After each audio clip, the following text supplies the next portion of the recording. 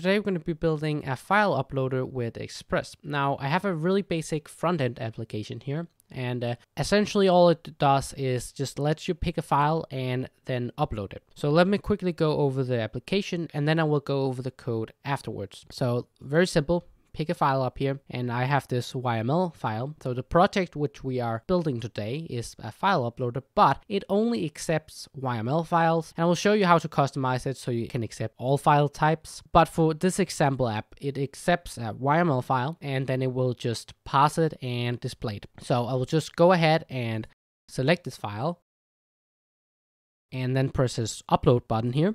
And there you go. This will have sent the file to the backend server, and then the server will respond back with this success message here, which you would of course want to style. But let me quickly go over the code.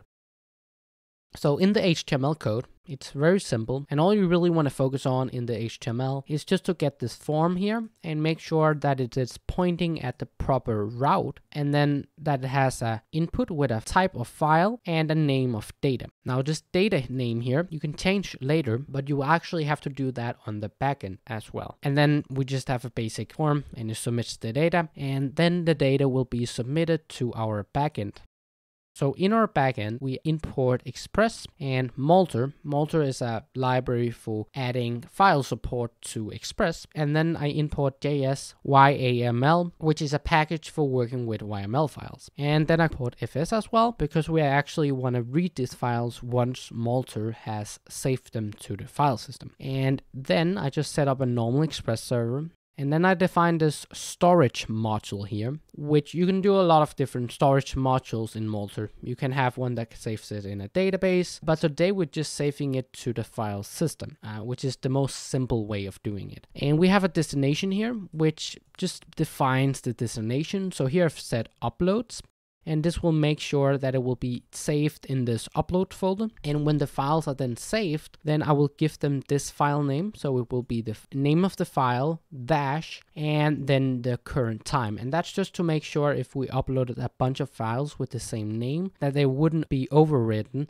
And then I define a file filter. Now, if you were doing something else than YML files, then you would of course have to change the MIME type of this filter or remove it. Now, I wouldn't recommend removing it, because if you do, then you are essentially enabling people to upload exe files, JavaScript files, and a bunch of malicious code to your server. And that is pretty unsafe. So you do want to have some kind of control over which MIME types is being uploaded to your server. And then essentially it's a basic if statement. We return an error if we want to reject it, and true if we want to accept it. And then after we have named our file, saved it in the uploads folder, and made sure that it is a YML file, then we want to actually set up Multer, and we essentially just pass in our storage module in this here, and this will give us this upload object. We could also have defined this where we didn't define the storage module, but actually just defined the destination, and that would just have saved the file instead of actually defining this whole module here. But after setting up Multer, then all we want to do is just actually make the route for that request. Now, all I do is just a normal Express route, and then I just pass this in as a middleware. So when the file comes to the route, then it will be passed through Multer, which will look for the property that is named data. And then it will convert that to a file format, which we can actually read and work with. And then we just define a regular route. And down here I check if it's a file, and if it is, then I do some stuff with it. And all I do is I load it from the file system, because remember the storage module saved it to the uploads folder. And then I just read it in as a regular file, and then I just load it in and I pass it, and I display the data as JSON data, and then I delete the file because I'm done using it. And if I get an exception, I will print it to the console.